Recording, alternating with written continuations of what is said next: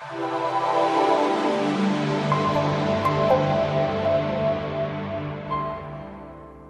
just want to show you this 3576, this Garrett Hybrid we built for the Evo X.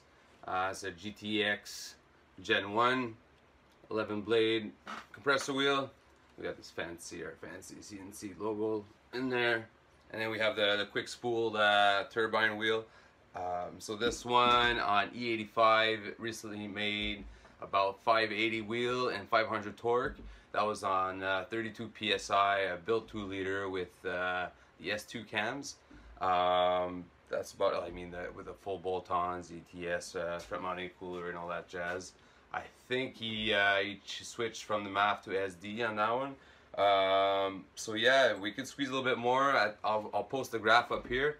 I was holding 30, started 32, held pretty good till about 7K and dropped to 30, and then by 8 grand it dropped to 27. So that was on our 1.2 bar actuator. There is a 1.5 bar available that we could sell you separately. So this full bolt-on turbo, stock intake elbow fits, stock downpipe, your lines, everything.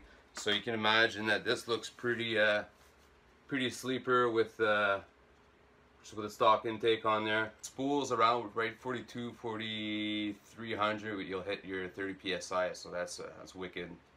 4300, 30 psi, and you're making close to 600 on the 85. We're thinking we're gonna get to 600 with the upgraded gate. So this 3576, you can check out our website. You can buy on there, or send us an email, and we'll send you an invoice. We can port it, we can ceramic coat it.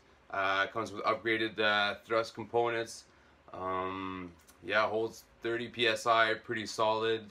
Spools around 4250, 4300 at 30 psi. So wicked street turbo, wicked top end all around. Guys are always shocked how fast a big turbo like this can spool with twin scroll housing. It's the stock size AR, so it retains that wicked spool. The Garrett units, they're 0.94, I think. They got wicked top end, but no streetability. It takes away all that power. I'll post a video of AJ's. I think he has a 3076 or 3576 on C16 versus our red spec on 85 stock engine. I think he just changed the clutch, so everything is just kind of bolt on. Looks a super sleeper car, and just because of usable power, that turbine housing spools better. And then by the time AJ comes up with his Garrett on C16, it's over. So I'll post that up. It's a good comparison. I mean, that's $1,000 difference on a turbo right there. You could put $1,000 towards something else. Yeah, it speaks for itself. If you have any questions, shoot us an email up here, turbopartscanada@gmail.com. Phone number's there if you want to give us a shout. Check out our Instagram and our Facebook profile also for all the different builds. All right, thanks.